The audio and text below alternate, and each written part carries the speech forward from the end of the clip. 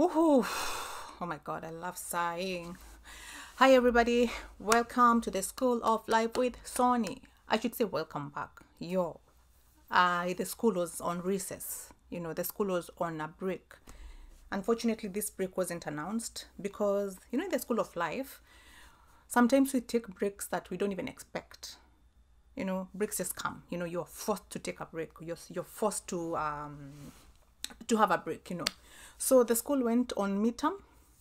Actually, this wasn't even midterm. This was like a long holiday, a long holiday. But I'm back, and I did not want to start the new year without being done with this part of my life. Really. I just didn't want to come to the end of this year and start saying, last year, I just didn't want to do that. I really wanted to be done this year and start on a very clean slate or clean note come 2024. So why was the School of Life on break?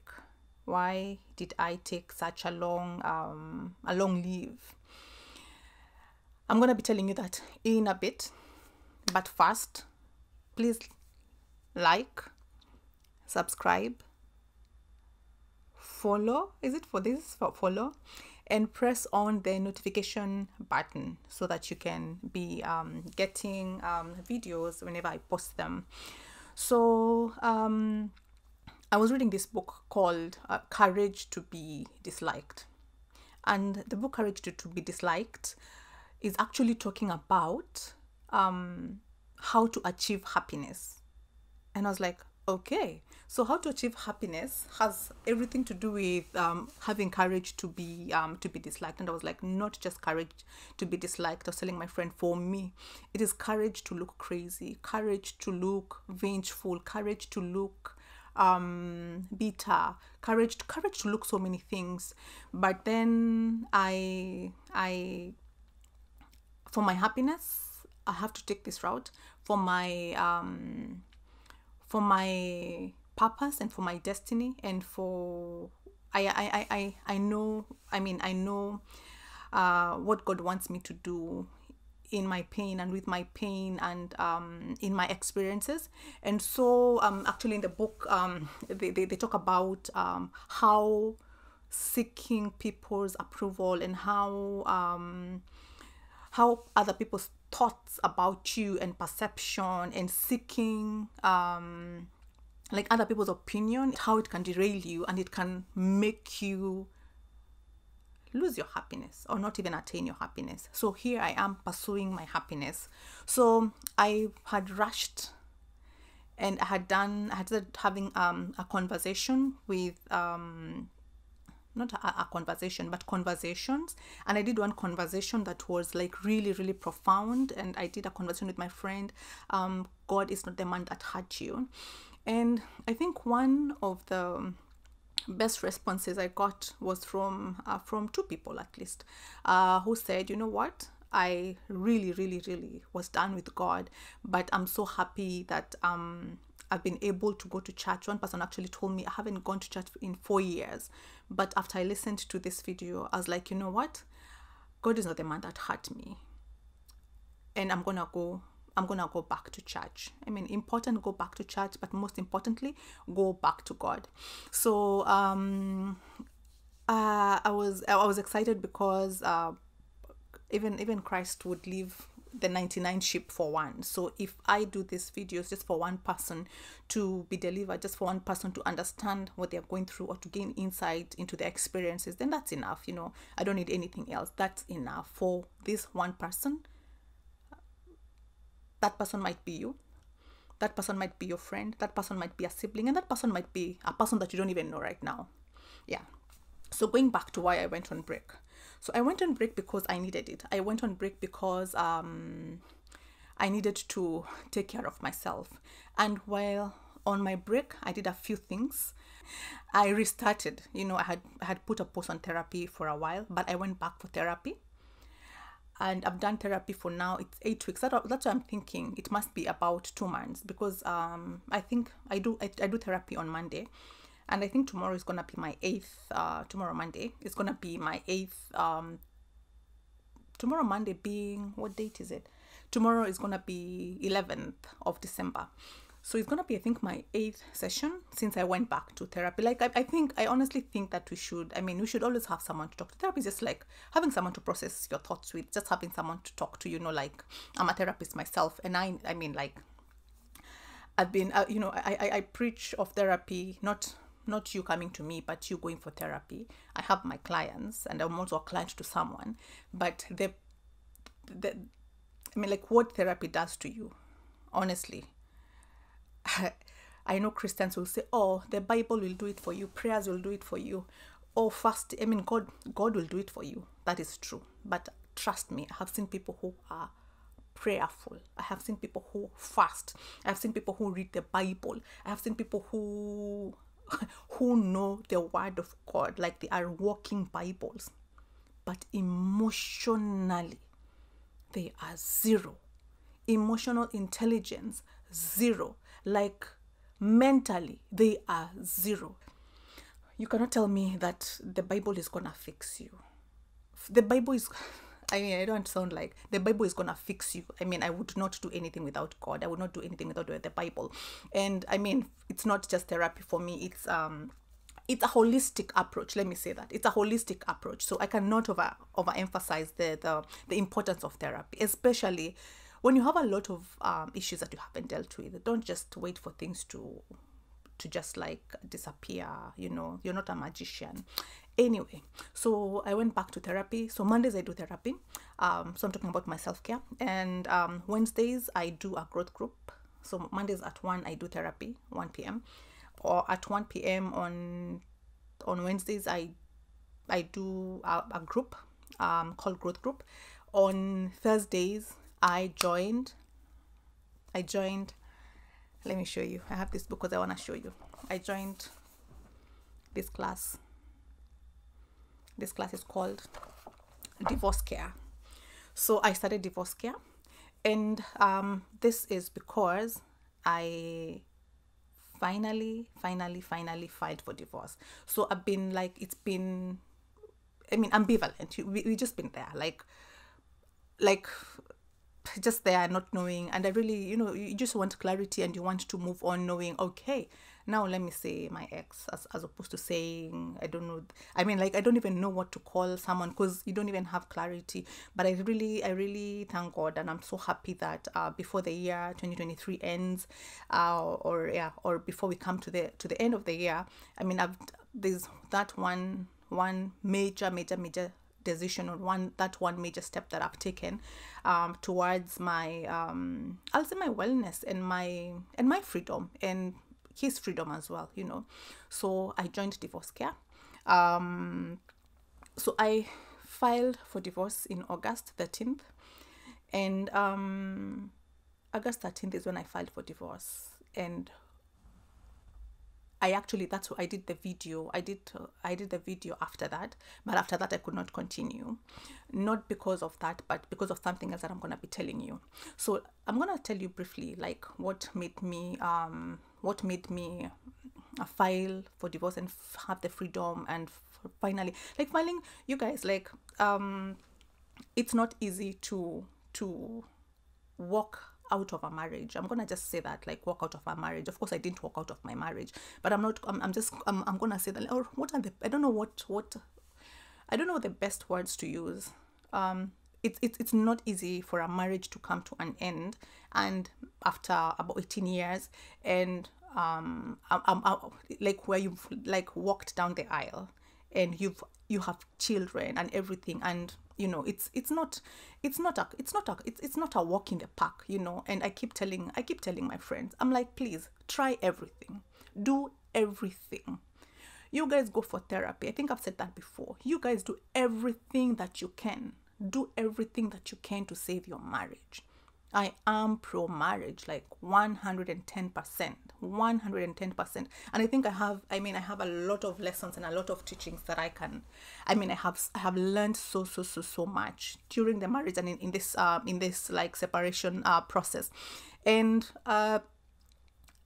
if your life is not at risk, if your emotional, mental, spiritual wellness is not at risk. You know what that means? By all means, strive to make your marriage work, strive to make your marriage work. So what happened is August 13th, I just called my lawyer, and I was like, you know what, file for divorce. And I think I called at about 3 a.m. And so this is what happened. I filed for divorce just when I had said yes to reconciliation. Yeah, that's very tricky. For 3 years, we've been separated for 3 years, since 2020, August 31st. I actually would call it September because it was like the end of August. So it was like, it's September, just had a date to September. And in all that period, in all that season, fine, there's a way I waited for someone to come and say, okay, fine, I realized I did this and I shouldn't have done this. There's a way I waited, but it never happened. And time went, and a lot of things, and it wasn't just a one-day thing. I wouldn't say, honestly. It wasn't just the move, that you moved without me, or that you moved without me knowing where you're moving to, or you moved to a house that I did not know. It was not just about that. It was about so many other things. So I wouldn't even say that is what it was about. So had never ever thought of reconciliation. I was done. I was done. So this whole season I've been done. Okay. But in July, we had mediation, and I am the one who asked for mediation. And why I asked for mediation was because it wasn't mediation for the relationship, but it was mediation for, like, when you need documents to be signed, when you need something to be done. Like, I need to know this is a person I can talk to, because it's hard for you to communicate, for the both of you to communicate. Like, it's so I asked for a mediator because in June, I'm gonna use the name friend. I'm gonna call this person friend because this person recently called me friend, and this is actually the reason why I'm doing this video. This is what pushed me to do this video. Like, I'm gonna be coming to that, like what was said on the pulpit, So my friend, I'm gonna call him that because that is what he called me. So my friend, and friend with a pinch of salt, like friend, define friendship for me, guys. Define friendship. So my friend, my friend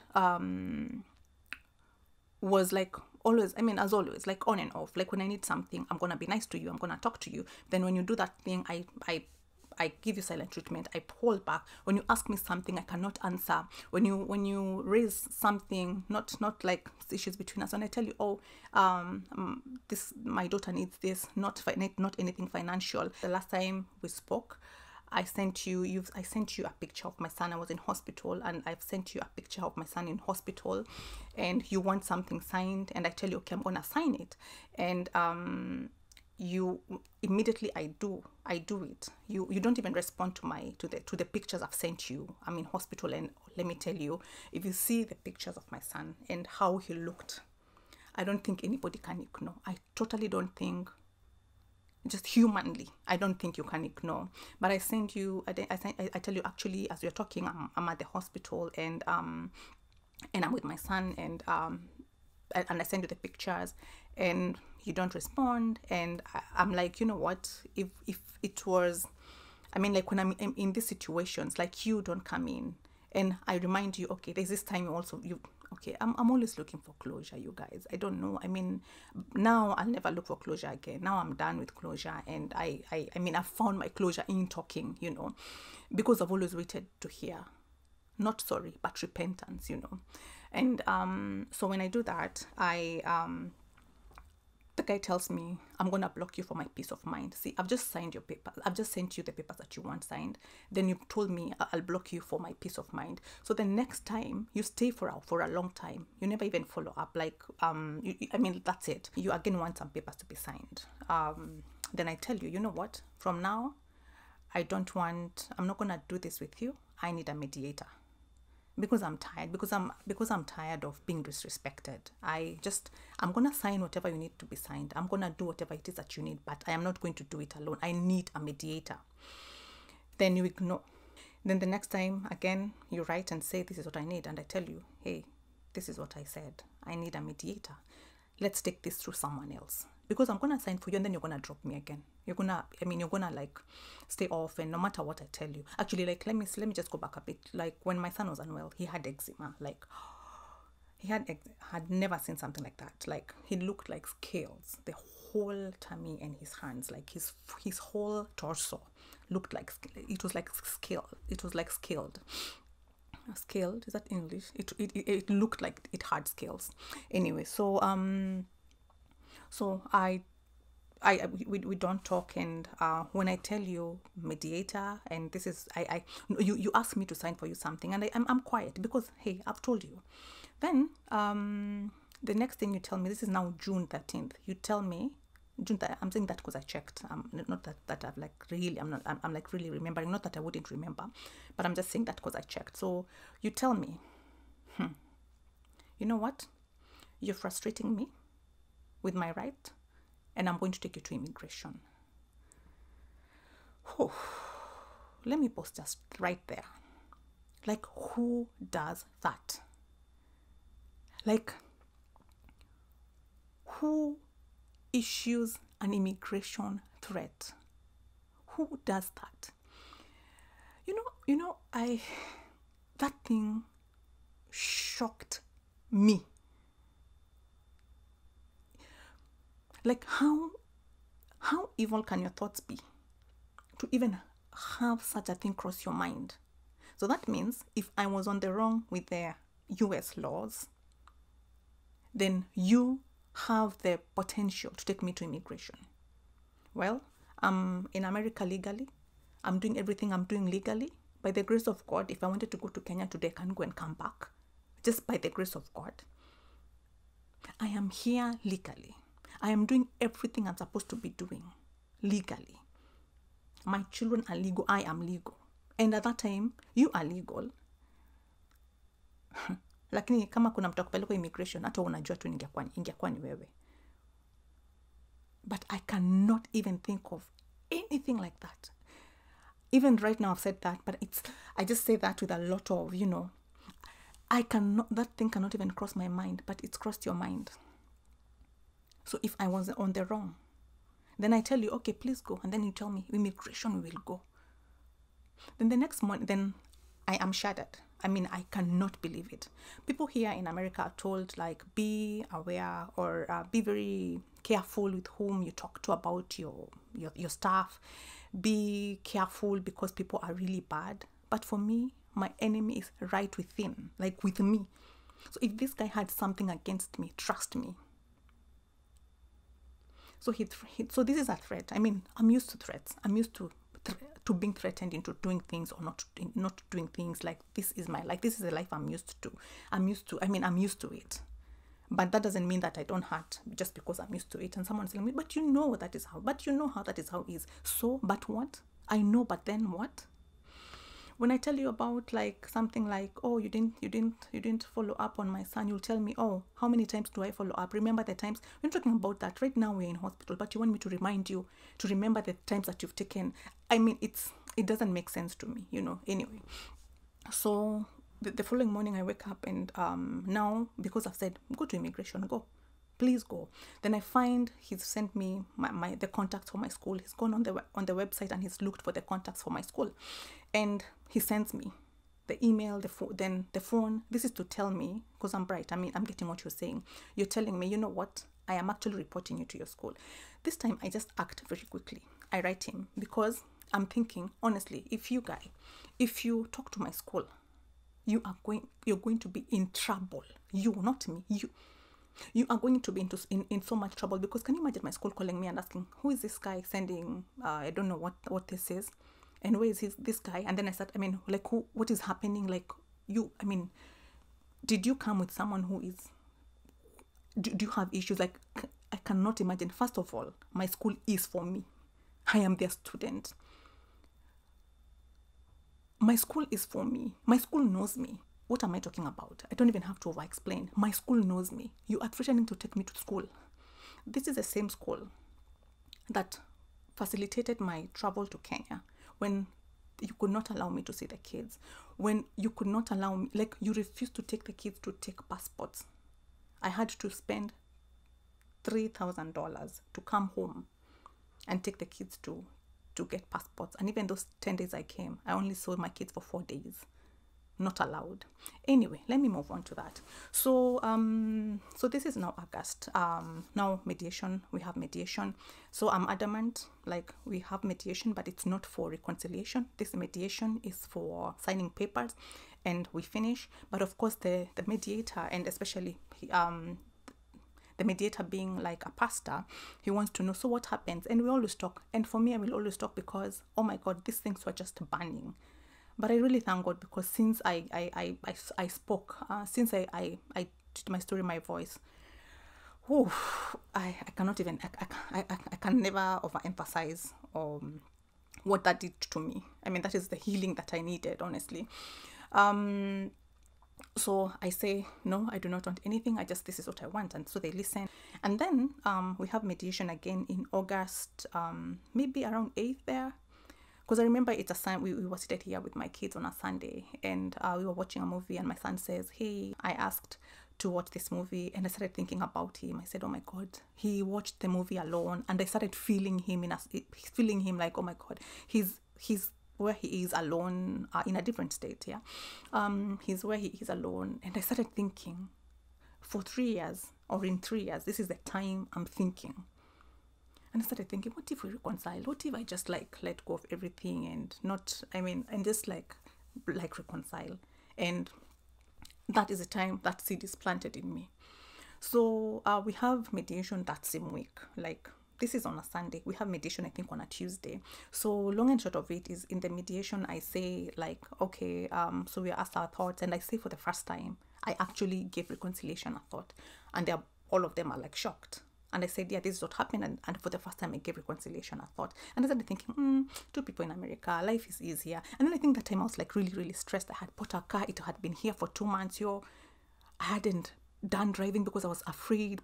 Everybody keeps saying, oh, driving in America. And that time, I wasn't at my optimum. So I wasn't even ready to do my driver's test. So I was like, I have a car here. It's parked here. I'm not driving it. And I'm like, oh my God. Well, things would be easier. So these are all the things that were driving me.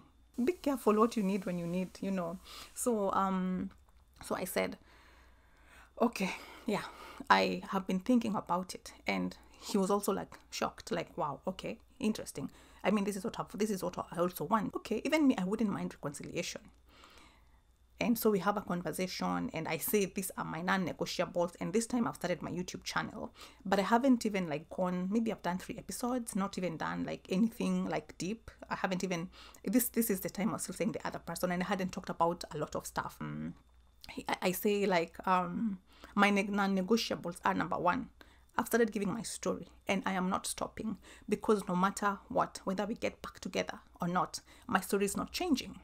My past experiences are not changing. So if you want, you can join me, and you can explain, or you can give your side of the story, because my story is not changing. Whether we reconcile or not, my story is not changing, and my experiences are my experiences, and they are what they are. And whatever I say in January is what I'm gonna say in December. Whatever I say when I have middle class people is what I'm gonna say when I have high end people. My story will not change I don't change stories according to who am I talking to. My story is the same, is constant, the same. Wake me in the middle of the night, and I'm gonna tell you the same story, because those are my experiences. So I say I'm gonna change. I'm not stopping. This is what I'm doing, because this is what I want for my healing. So if you want, you can join me, but I'm not stopping. And my other non-negotiable is therapy, and my other non-negotiable, as always, apart from this is the only new one, my other non-negotiable is accountability partner, because there's none. Even now I cannot talk to anyone to talk to you, or I cannot, there's no accountability partner, not a partner, nothing. So I'm like, okay. And when I say that, now he again, he takes it back and he says, you know what, I've actually been thinking of going back to Kenya and remarrying. And the mediator, who I'm gonna say pastor is like, huh?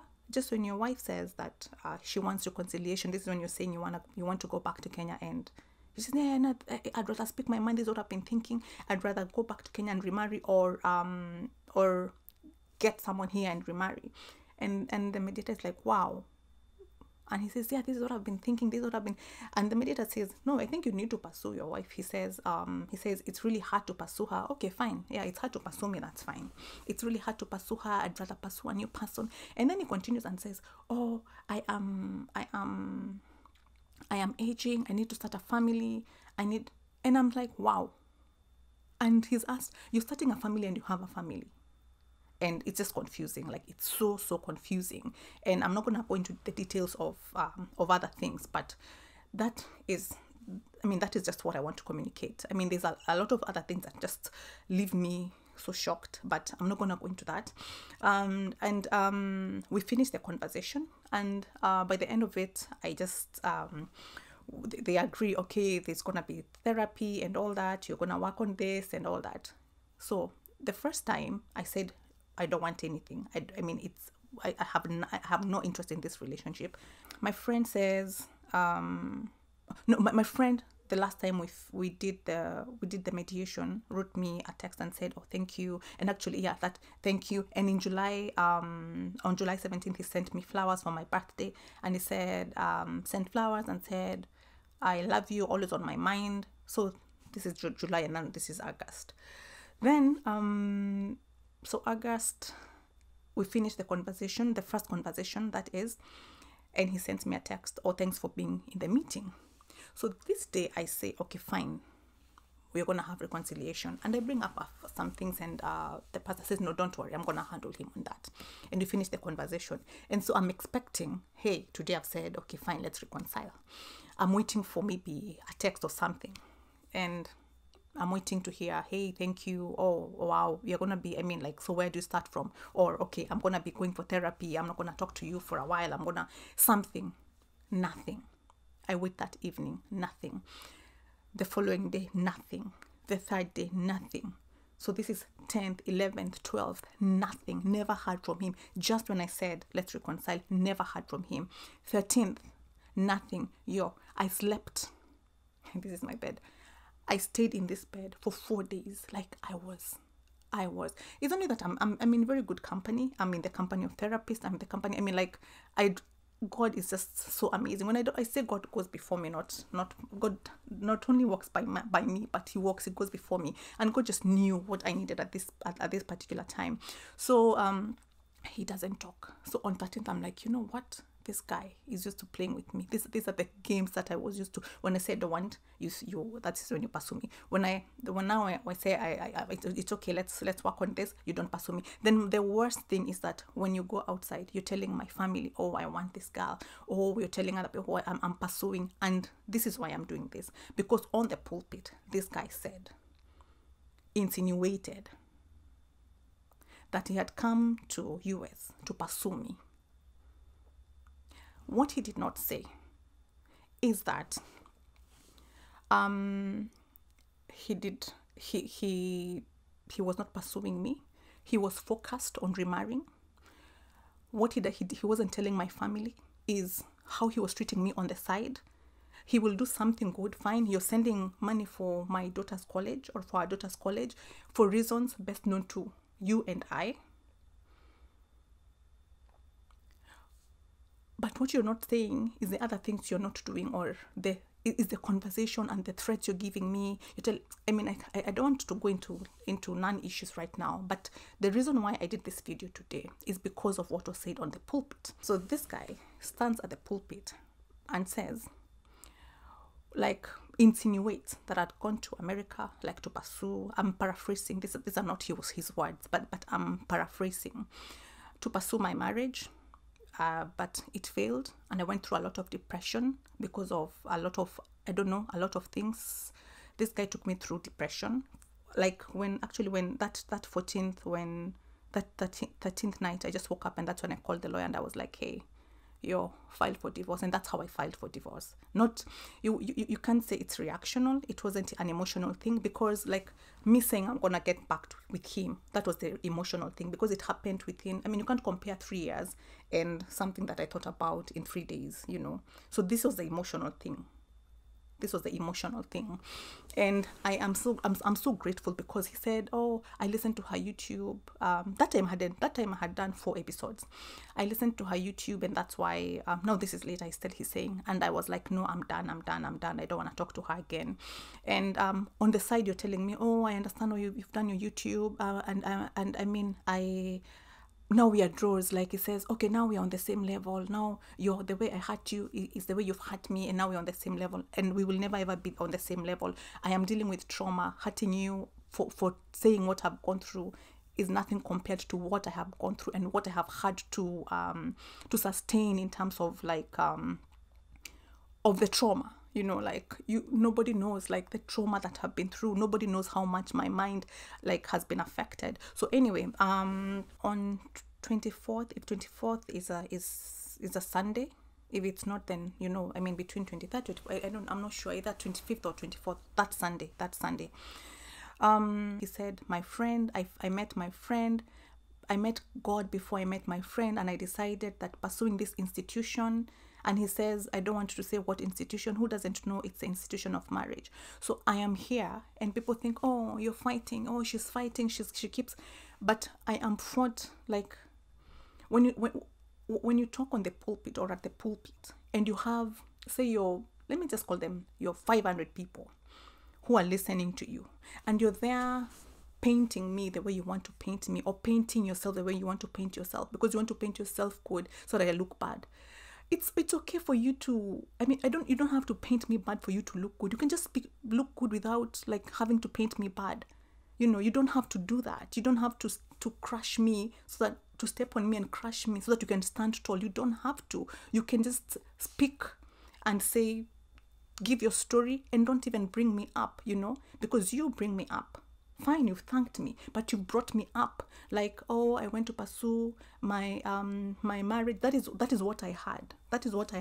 I went to pursue my marriage, but I decided, you know, this institution is not, I mean, I'd rather lose this institution than lose God, and played victim. What I would want my friend, because he said, oh, losing my friend, what I would want my friend to do is to go back to that pulpit and say exactly what he told me.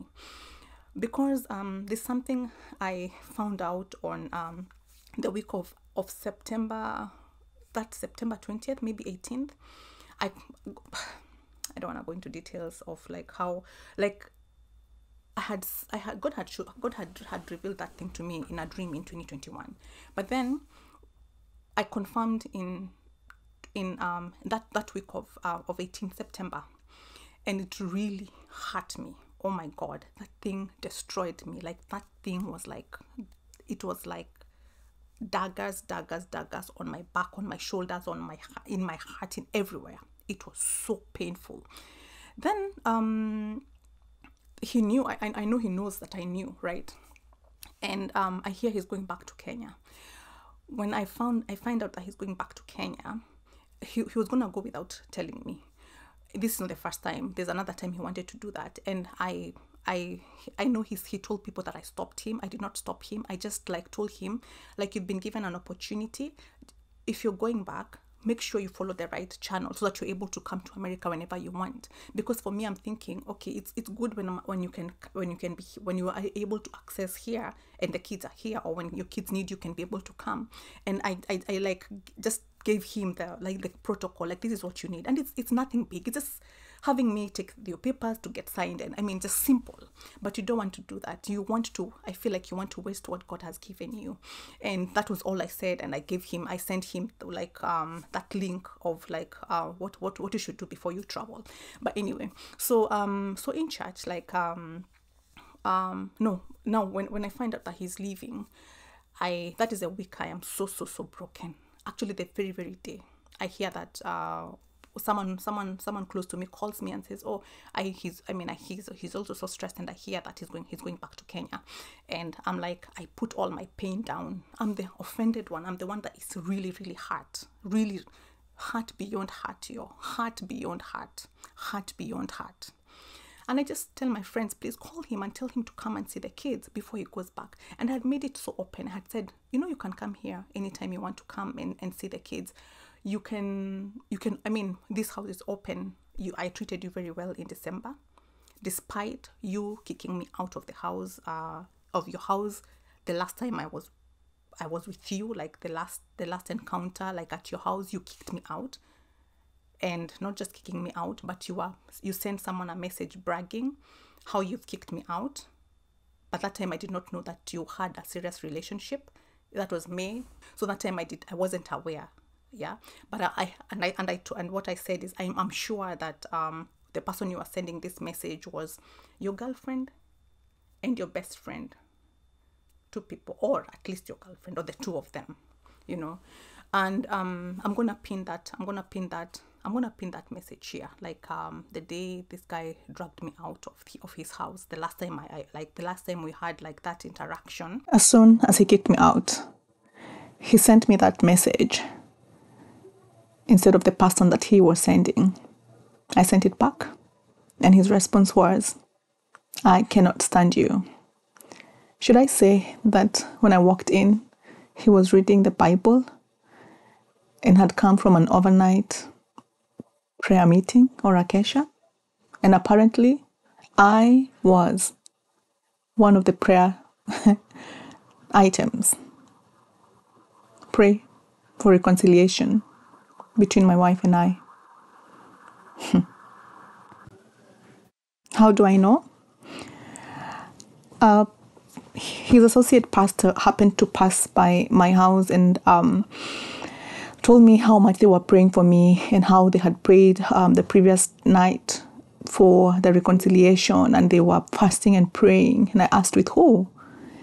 And he said, all of us have been praying. And I was like, just cut that.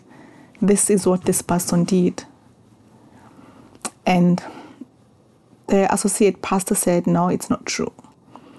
I showed him the message and he said, no, this cannot be from him. That was the last I heard from him. So the next time you come to my house, I treat you very well, not different from how I used to treat you. And then I make it open. But the next time you want to come to my house, you want to come by force. Again, it's that time of of mediation. Like he had refused that time.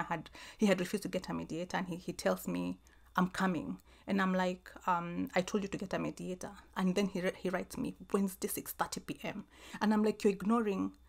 He says, I'm coming and I've booked my flight. Then I'm saying, you're ignoring what I said. I need you to get a mediator. I don't have a problem with you coming. I don't have a problem with it. And he says, Wednesday, 6:30 p.m. And I'm like, you know what? This time, and I say, you know what? I'm going to report you to the authorities if you try. Because again, I'm trying to assert my boundaries. I'm trying to communicate. I'm not that girl that you used to do stuff to. Anyway, go back to this day.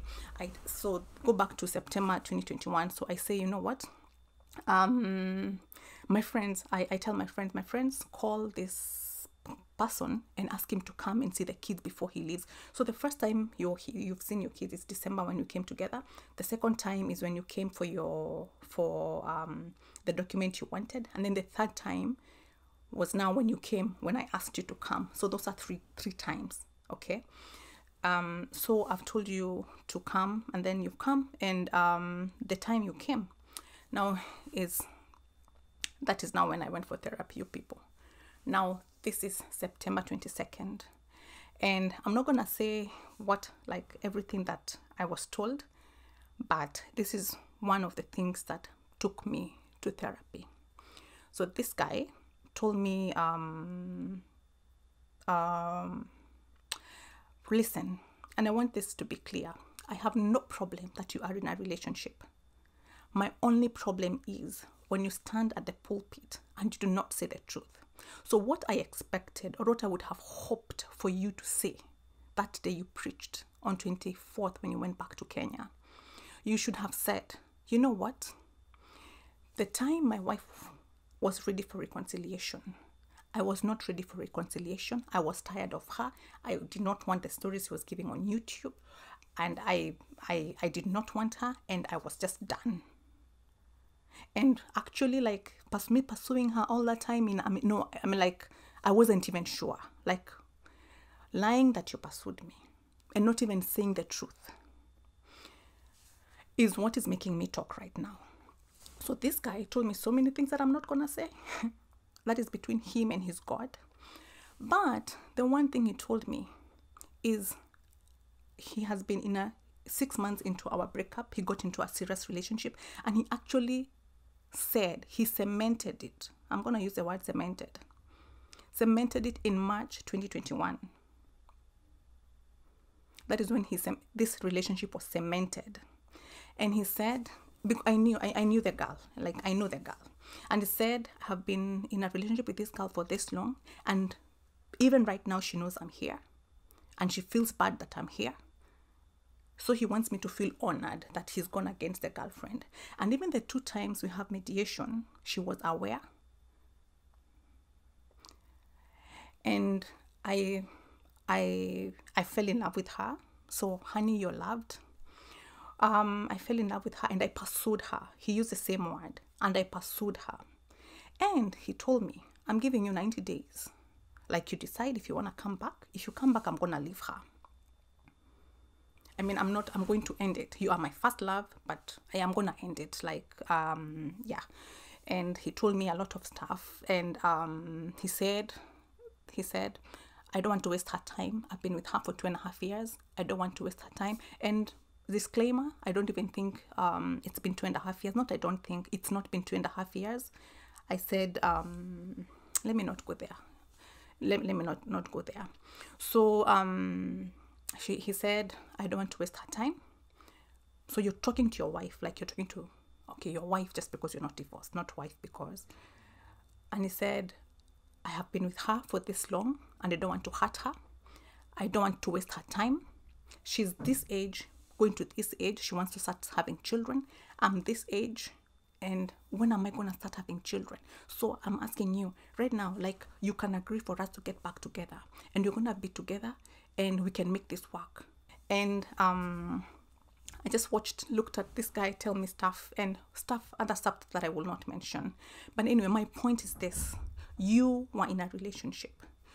You carelessly told me stuff that you were not supposed to tell me. How you care about someone else and not wasting their time. 18, 20 years with you. But you're telling me how you don't want to waste someone's time 2.5 years. The things I was remembering, the things that made me like hurt and feel so disrespected were like these words. Like the first was, oh, this lady he said, I love her because even right now she knows I'm here. And even the 2 times we had mediation, she knew that we were having mediation and she was feeling bad, I mean, and of course you can expect, she's a lady at the end of the day and she has feelings. And I'm thinking, okay, that time I wasn't thinking, I just listened. But I love her because she's given me a window for you. And he actually did that. I love her because she's given me a window for you. So when this guy left, now everything just like my mind, my heart, my everything was beating in a different way. I was like, what level of disrespect is this? Like, how much does someone disrespect me to tell me how someone else is feeling bad, how someone else is a lady, how he cares about someone else and doesn't want to hurt that person. And I was like, you know what? This is disrespectful. You're not even telling me to tell me I am so sorry. This is what I did. Not sorry because you're in a relationship, but sorry because you're claiming you want us to be back together and you want us to work there. So you're not telling me because you're feeling like remorse. You're telling me to again threaten me into getting back into a relationship with you. Hot cake, I fainted. I collapsed at 9:30 when he left. I collapsed again at 1 and I collapsed again at 6:30. Like, that is when I went for therapy. I think just my body was just so shocked. My body was in shock. And I thank God again. I feel like my YouTube videos saved me. Because can you imagine if I went back? Can you imagine if I had gone back like to my previous life? Like nobody can tell me that, oh, God is going to punish you. First of all, I don't talk about someone's office. I talk about a person. So whatever office you're in, whether you're a banker or whatever, I don't care. That is your office. I talk about my experiences. So nobody can come and tell me, oh, God is never going to punish me. God has been so good to me. God has been so kind to me, and God is with me even in this journey. Same pattern. Ghosted me in August, and in September, the same person that was going back home without informing me suddenly wants me back. I should ignore that there's a wife in waiting, the woman someone passionately fell in love with and pursued. I should snap out of that and be the other woman, right? And true to the lies, in one day, the same person testing my boundaries with fake love and reconciliation messages justifies himself and plays victim. The opening words are, the devil is the accuser of brethren and accuses him day and night. This, I believe, is in reference to the experiences I have shared. On the same day, he is back with his wife in waiting, and pictures are flaunted. What if I fell for the hoover? What if I believed in the lies?